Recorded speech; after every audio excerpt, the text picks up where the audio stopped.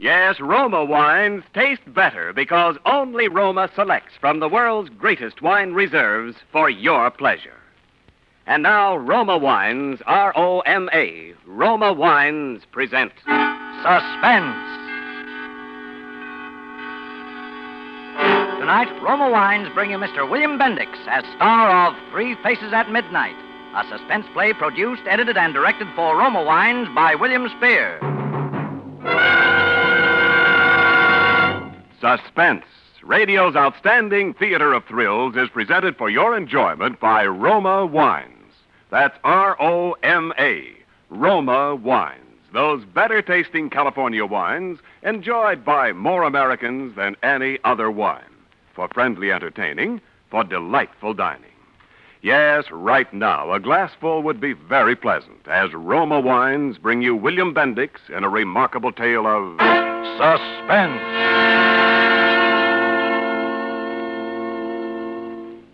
They say they got 58 million jobs in this country. 58 million jobs, and I had to pick this one. Well, that's the way it goes. Some guys that got some special ability that other guys don't have, they just get picked out of the crowd, I guess, in spite of themselves. Well, this day I'm walking along Central Avenue, not paying much attention to anything in particular. Then I see this sign, Help Wanted, it says, jobs. Then it's got a list of different kinds of jobs, like chauffeur, house painter, salesman. There's nothing so funny about that. But then I see what kind of dough they're paying. And, brother, what kind of dough they're paying. I'm thinking maybe this inflation ain't such a bad idea after all. And I walk in. Well, there's quite a bunch of guys in there, naturally, sitting around on benches. And I sit down, and every so often, a door opens, and a tough-looking little gray-haired guy comes out and picks out a guy, and the guy goes in a sort of an office with him. And that's the last we ever see of him. So this keeps happening for a while, and I'm thinking this guy must really be handing out the jobs. And then the door opens again, and the guy is looking at me. Okay, you. Me? Yes, you. All right, sit down. What's your name? Walters. First name?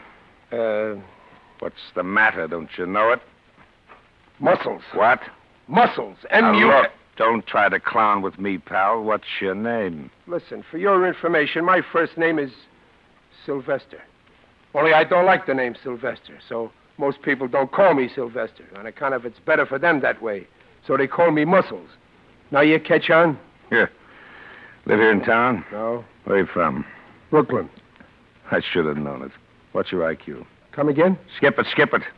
Got any friends in town? No, just... And I can see why. Look, Pop, are you talking to me about a job or a poke in the nose? What? You wouldn't try to get tough with me, would you big baboon? What? Is that gun loaded, Pop? Yeah.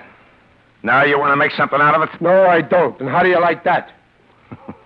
But if you will put that heater down for a minute, Pop, I will bend you around like a pretzel. You know, I think you're going to be all right, son. Yeah? Hold it now. Hold it. Don't get sore. I was just trying something out on you, that's all. You take awful chances, Pop. Guns don't worry you much, do they? Guns? I spent the last 4 years playing with firearms for Uncle Whiskers.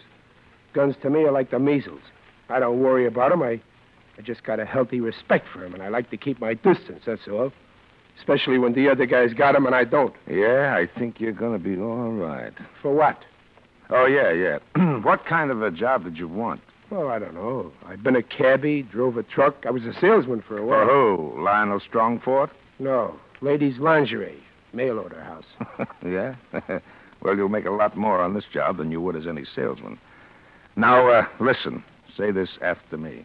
What? This is John. 3 Faces for Midnight. Come again? Come on. Say it. It's part of the job.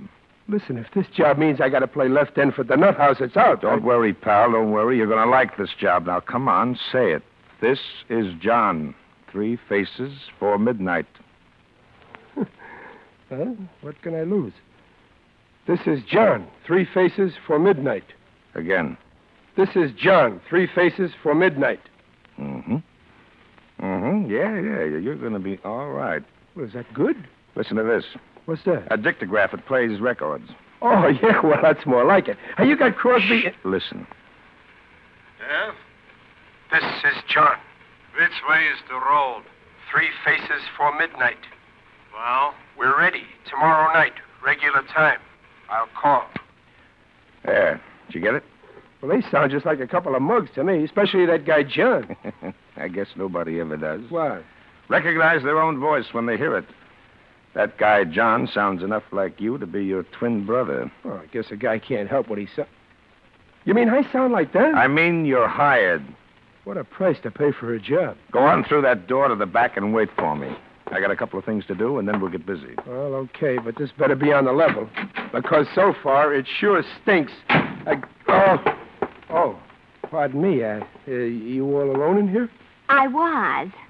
Well, I didn't mean to interrupt or anything, only he sent me in here. Oh, it's quite all right. Make yourself quite at home. Well, thanks. Only I hope you won't mind if I return to the pursuit of my magazine. Hmm? Oh, you were reading. I like to read myself sometimes. I'm sure. You're working for this guy here? I'm afraid that's confidential. Oh, so he gave you that, too, huh? Why, yes. Are you working for him? Well, I don't know if you could call it working. Well, didn't he tell you anything? Yeah. All about how I sounded like a guy named John, and what did I think about guns. Guns? Yeah. Oh. Well, what are you supposed to do? Well, I don't know exactly. That sounds just as crazy as what I'm supposed to do. Well, you see, I'm a photographer. Oh, you take pictures? Uh-huh. I'm just an amateur, really. But I get some very good pictures. I showed him some. A 16 millimeter. What's that? Movies. With this camera here. See? Oh. Well, if this is some kind of gag for the movies, then it makes sense. They say in that racket everybody's crazy. Well, I don't know. I figured he wanted me to take some pictures of some kind of an affair. Some wedding or something. Well, what am I supposed to do? Give the bride away? Now I wanted to... Oh, you two get acquainted? Well, we were making a start. Good. Okay, now look. I got all your instructions written down here. Everything you're supposed to do. You take a train to Woodbridge and walk, not take a cab, walk to a certain house. There's a map here. You can't miss it. Well, aren't you coming? Yeah, sure. I'll be there, but I got to go separately. There's a reason for that. So go on, beat it now. Your train leaves in a half an hour. You can read over your instructions on the way. Okay, I'm playing along as though this was on the level, but it better be. It's on the level, all right, but listen. Yeah. Don't you do anything that's not in those instructions. See? Why should we? I'm just telling you. Because I wouldn't want to see anything happen to you. Either of you.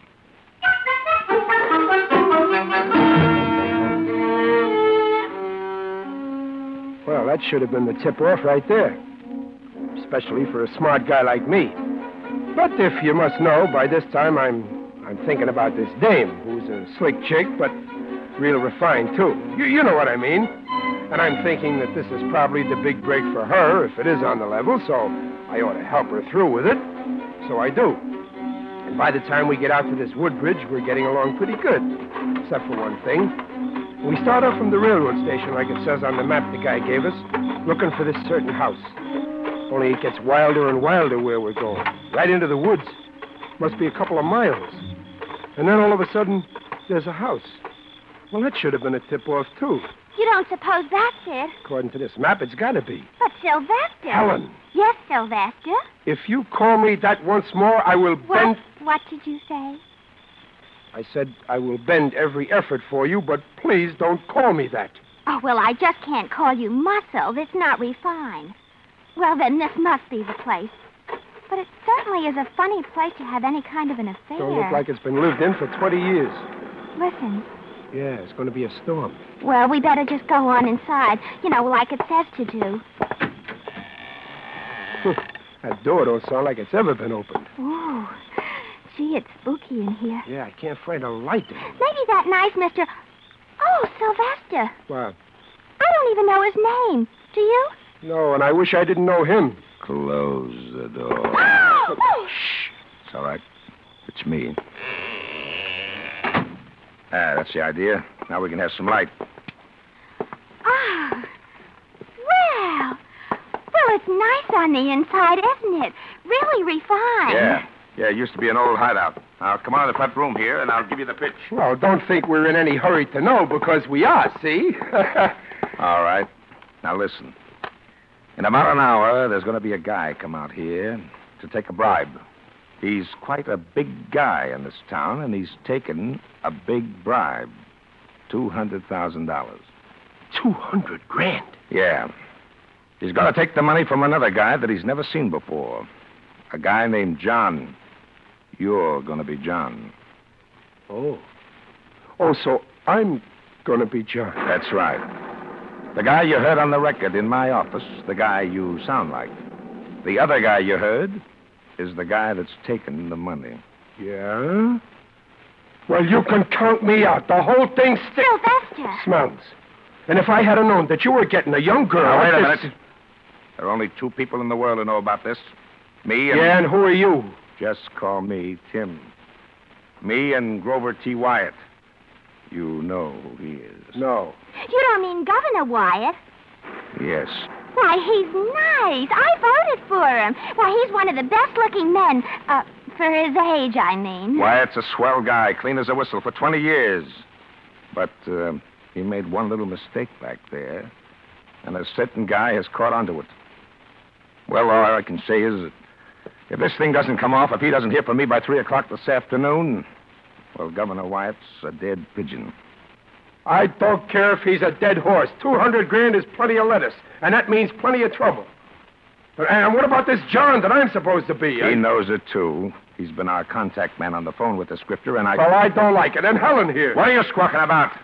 There's nothing going to happen to you, and there's a bonus of $5 apiece in it for both of you. So, we stick our necks out for a lousy $5. $500. That's what I said, a lousy 500. 500? That's what I said. Well. Say, where is this bum that's been giving trouble to the governor? I will bend him around like a pretzel. We don't need any of that. We're just going to get him good this time, and that's the end of him. And you want me to take pictures of the, transaction? Yes, now you're getting smart. Yeah, from that landing up there. That's why we've got so much light in here. Will it be okay? Oh, it'll be quite all right, I'm sure. Yeah, but there's just one thing. What? So this guy shows up and he thinks I'm John because he's never seen John. But what if John shows up? Well, now, this John was sort of a double-crosser. He won't show up. How do you know? He had a little accident this morning. He's dead.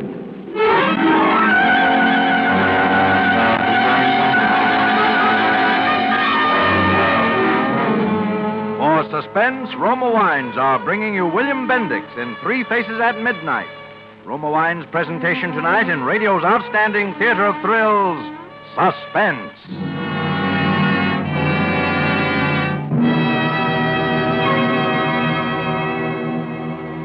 Between the acts of Suspense, this is Ken Niles for Roma Wines. Are you enjoying today's biggest value in an entertainment beverage? You are when you serve Roma Wine, because Roma Wine is America's first choice for more pleasure at moderate cost. Yes, Roma's popularity proves that in Roma Wines you enjoy an important difference, an extra goodness in fuller bouquet, richer body, and better taste.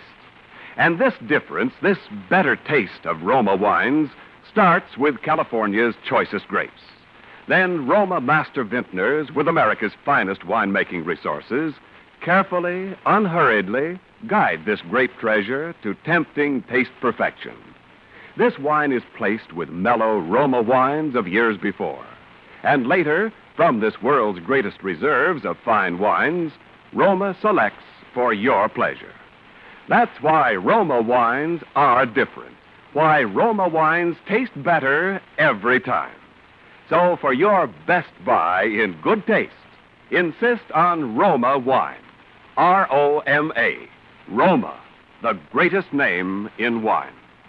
And now, Roma Wines bring back to our Hollywood soundstage William Bendix as Sylvester Walters, with Sandra Gould as Helen, his partner in adventure, in Three Faces at Midnight, a tale well calculated to keep you in suspense.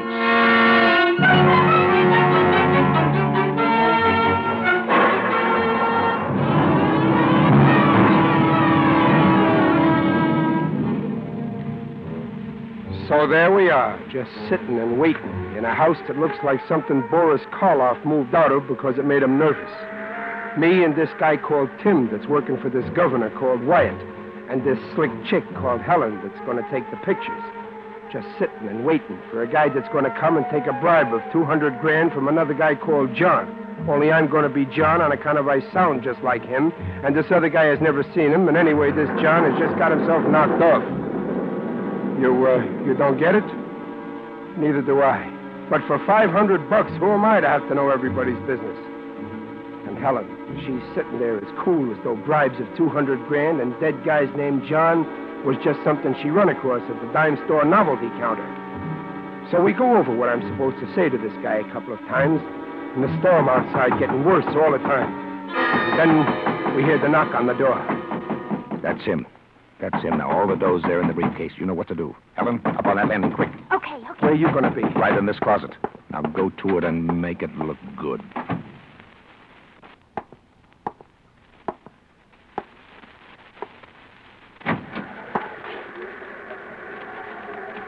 Excuse me. Is this Mr. Hampton? No, this is John. Oh. I guess I lost my way. Which way is the road? 3 faces for midnight. Okay. I knew your voice anyway. Come on in. You alone? What do you think? I'm asking. $200,000, I got to answer questions till nuts. Okay. You got it? Yeah, in this briefcase. 200 G notes. I don't like that. What's supposed to be smaller? What's the point? Well, that's how you're getting it. You want to count it? What for? It better be right. Here, look it over. I don't want no kickbacks. Okay, $200,000. Yeah, but you'll never get to spend it. Oh, a plant, huh? Yes, with pictures. Do you like it? Well, that's too bad, Tim. Too bad for you, boy. Look out! What did you do that for? Drop that gun! Drop it! I got it. Now stand back from the muscles. Stand back. Tim! No, Tim, no! No, Tim! No!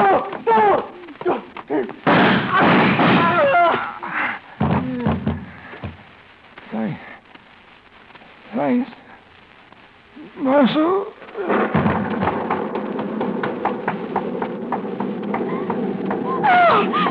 Oh, Sylvester. Yeah. Are they... Dead? Yeah. Both of them. Oh, Sylvester. What are we going to do? Well, I got what you might call a rough idea. What? Come on. We're going to get this out of here.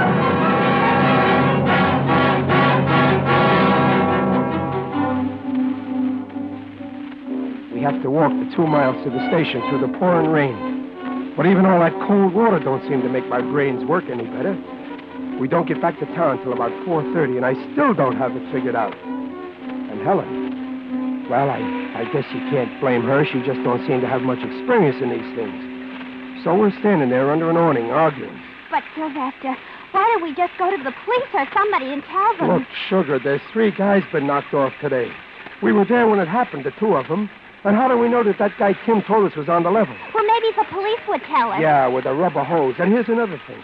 We're carrying around a briefcase full of $200,000 of somebody else's dough. And that ain't hay, and it ain't good. Well, my goodness, what's so bad about it? All we have to do is keep it until somebody... Helen, look. I'm not really a tough guy, see? All I know is what I see in the movies. But I know that when you're walking around with that much hot money, you're apt to wake up someday and find you've been living on borrowed time.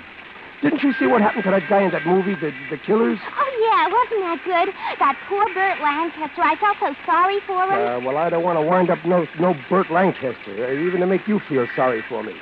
So the first thing we got to do is ditch this dough. Ditch? Really? I Sylvester? mean before they find those 2 stiffs out there and then start trying to find a funny-looking guy and a cute-looking dame with a sack full of dough, we got to find the parties that belong to it before they find us. Now you catch on? But we can't give it back to the man it belongs to. Yeah, and he said there was nobody in on the deal but him and the governor. The governor. Why, that's what we'll do, silly. Just call the governor. Yeah, how do you do that? Just look him up in the classified ads? I don't know. Ask information. Somebody must know his number. After all, you know, he's a very important man. Well, it might be worth a try at that. Of course it is. There's probably a phone booth right here in the drugstore. Yeah, but calling the governor just like that, I don't know. Extra, governor, commit suicide, paper bud. Beat it, I got enough to worry me without the governor. Helen, the governor. He's dead.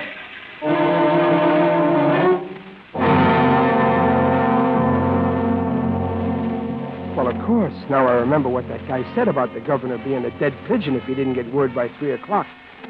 But it's too late now for that to do anybody much good, us or him either. There was just one more chance, that employment agency. The rain had almost stopped now, and we went over to Central Avenue to look for it. Of course this is the place. I'd recognize it any time. Yeah, where's the sign with the jobs on it? I don't know. Maybe they take it down when it rains to keep the letters from running. Yeah, maybe. The joint looks closed to me. It is. Hey, anybody in there? Hey, open up! Come on, open up. What do you want? We want to see the boss. I'm in charge here. What do you want? Well, we were sort of looking for a couple of jobs. I don't have no jobs. I'm just trying to rent this place. It's vacant. Vacant? Isn't this an employment agency? Not since this morning. You want to rent it? Look, this is kind of important to us. The guy that had it before, he was a sort of a tough-looking little gray-haired guy, huh? Yeah, that's a guy by the name of Whiting. George Whiting. Oh, no, his name was Tim. Look, lady, if you know so much, what are you asking me for? Well, it's all right. He probably had 2 names. You wouldn't know his home address, would you? I don't know a thing about the man, fella. If you got to see him so bad, the only thing I could advise you to do is, stick around on the off chance he might come back. But he can't. He's dead. He's what? Well, skip it. Well, we got the wrong guy.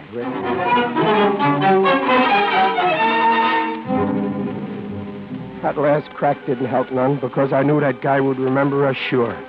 And now I saw the whole thing. That employment racket was just a phony setup to catch a couple of patsies. Us.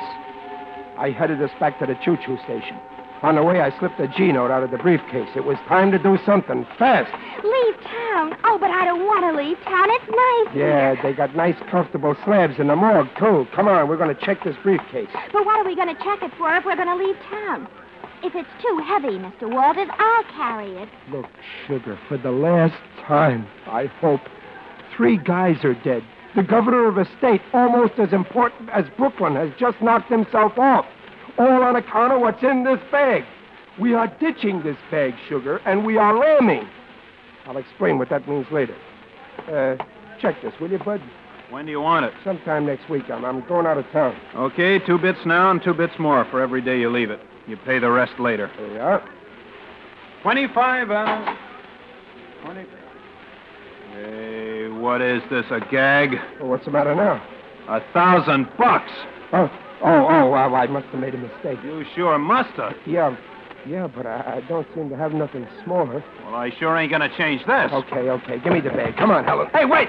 Hey, Jerry, stop that guy! What? Hey, you, wait a minute. Now, look, officer, I just... Come on. The man wants to see you. What's the matter, Sam? The guy must be nuts. He just walked off and left a $1,000 bill. Oh, did I say? A G-note. Let me see it. Well, it's mine. Ask him. Where'd you get this, Bud? Well, why, officer, I just made a little killing at the track. Which track? Why, look, I just wanted to check my bag, officer. What's in that bag? Nothing, officer. Just some purely personal stuff. Let me see. Say, what is... Give me that bag. Well, what? What's in it, Jerry? Why, there's nothing in this bag at all. Nothing at all. Just a little movie camera. You see, I told you. And about $1 million. Come on.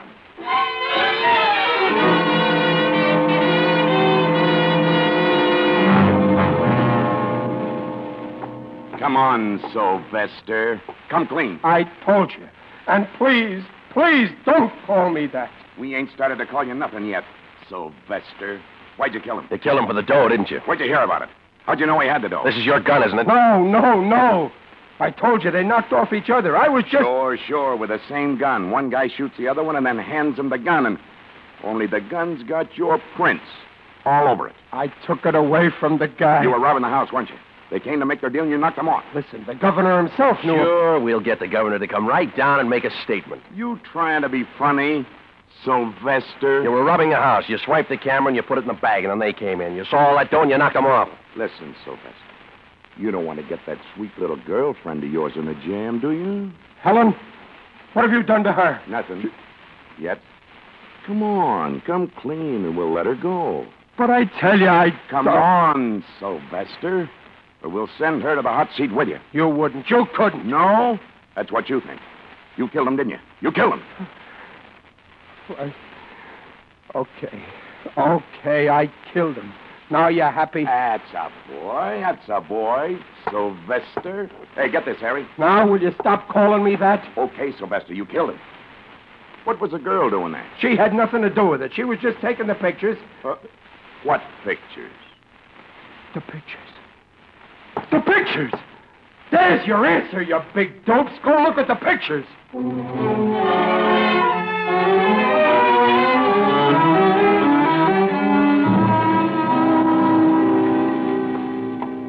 Oh, he's right, Mac. Those pictures show the whole thing. Pete shot Tim O'Mara, and then this guy got the gun away from him, and O'Mara shot Pete, just like he said. Yeah. Now you catch on? You sure? No argument, Mac. It's all right there on the film.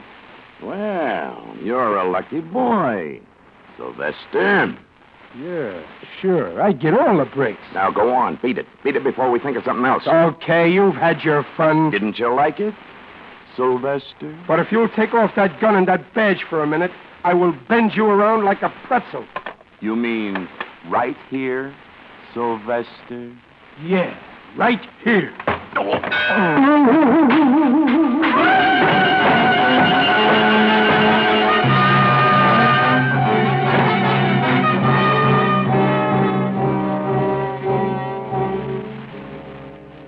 After I served my 90 days, I went and got my name changed by a judge from Sylvester to Muscles. It's legal now, Mr. Muscles Walters. It may sound funny to you, but I like it. Oh, yeah, and Helen got her name changed, too. She's Mrs. Muscles Walters.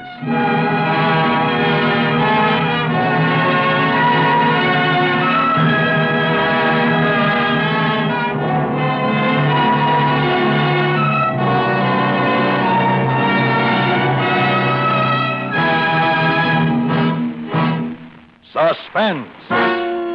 Presented by Roma Wines, R-O-M-A, Roma, America's favorite wines.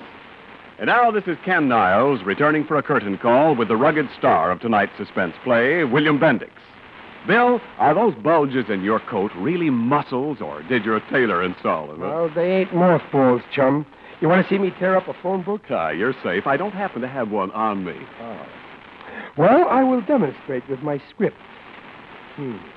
Only 30 pages. Give me yours, too, Ken. Now, I fold them once, then twice, and... then I stack up the pieces, and... Hey? Oh, that's fine. There went both scripts. Now what do we read from? Well, gee, Ken, I never thought. But you don't need a script to tell folks how good Roma wines are, do you? You're right, Bill. And to start with, here's a gift basket of Roma, California wines with compliments from Roma, the greatest name in wine. Well, that's what I call a magnanimous gesture. And now let me hear you tell about this Roma sherry without a script. Certainly, Bill. Roma Sherry is the perfect first call for dinner, the ideal wine for entertaining any time. Roma Sherry is the favorite of millions because golden amber fragrant Roma Sherry is so good so many tasty ways.